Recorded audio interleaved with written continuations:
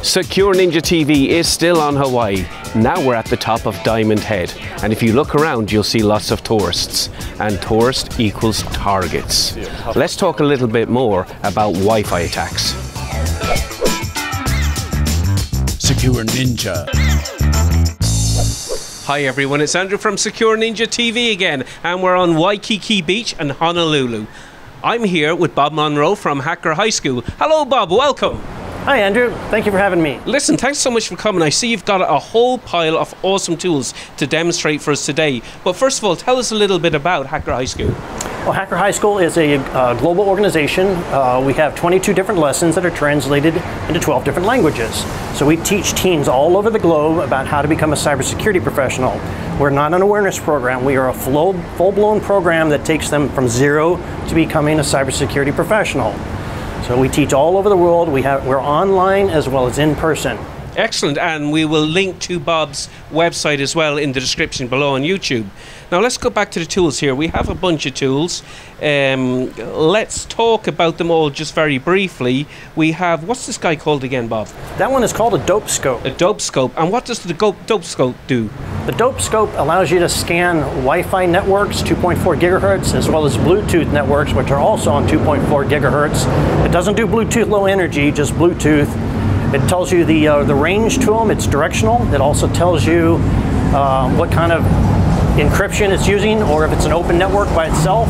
It also tells you the MAC address for Bluetooth devices as well. Excellent, so this is very much a reconnaissance tool, and when I looked in there I could see lots of different networks, including our hotel networks. I could see their signal strength and the fact their security levels, whether they were WPA2 or unlocked. Excellent, well we got some other tools here as well. We have, it looks like this guy is the packet analysis and capture device, and if I twist it just gently you can see it's actually got a moving spectrum analyzer as well, which is awesome, and we can actually record the data stream in real time, capture packets. We have another device here which is used to do a de-authentication attack, and we have another device over here that is used to detect de-authentication attacks. So why would we want to detect de-authentication attacks, Bob? Well, like most tools that the bad guys are using, the security folks aren't aware of what the tools are. So part of what we do with Highschool is we teach them how to protect the network, something the security industry hasn't quite caught up with. So with a de-authentication detector, it allows them to detect if somebody is de-authenticating their network, or if any de-authentication frames are being sent out, which there shouldn't be any de-authentication frames be sent out because there's no purpose for them anymore unless you're going to do an attack. So you would see somebody doing a man-in-the-middle Wi-Fi attack, also called an evil twin or a poison twin attack. Or if you're just trying to capture credentials, that's the other thing, and that's where the packet capture board comes in. Excellent. Well, speaking of all that, it looks like we have all the tools we need. We have our own Wi-Fi hotspot here, guys. I just want to show you guys that this is our own. We are not going to attack anybody else's network, and obviously if you don't want to go to jail, and I am too pretty for jail, we are only going to attack authorized networks where we have permission. We're actually going to try and do a de-authentication attack against this Wi-Fi hotspot using that single tool, and we're going to try and capture the packets on this device and break them with Hashcat a little bit later on. So let's go ahead and see if we can do that.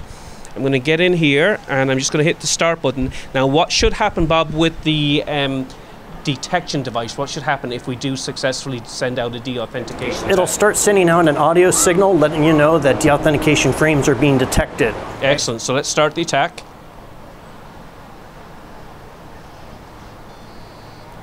There it goes. Excellent. So we've done our de-authentication attack, and this device is capturing the four-way handshake, and we may even be able to do a two-way handshake attack against the packet capture. We'll see what happens later on.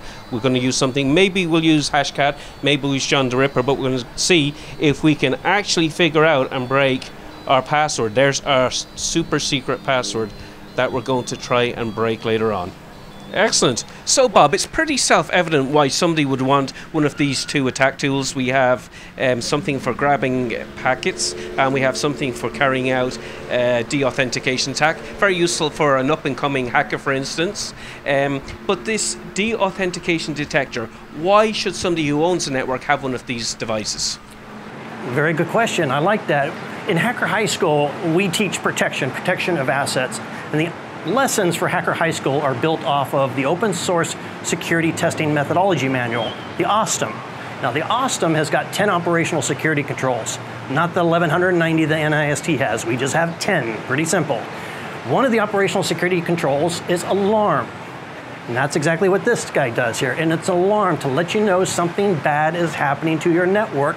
Pay attention, wake up, see what's going on. De-authentication frames are being sent out somewhere on your network. And all it costs is $15. That's awesome, Bob. Well, thanks so much for joining us. We'll talk to you again soon, okay? Thank you for having me. Hey guys, thanks so much for watching. Please remember to subscribe and to like, because we have a lot more content coming from Hawaii. I'm Andrew Howard from SecureNinjaTV. We'll talk to you again soon.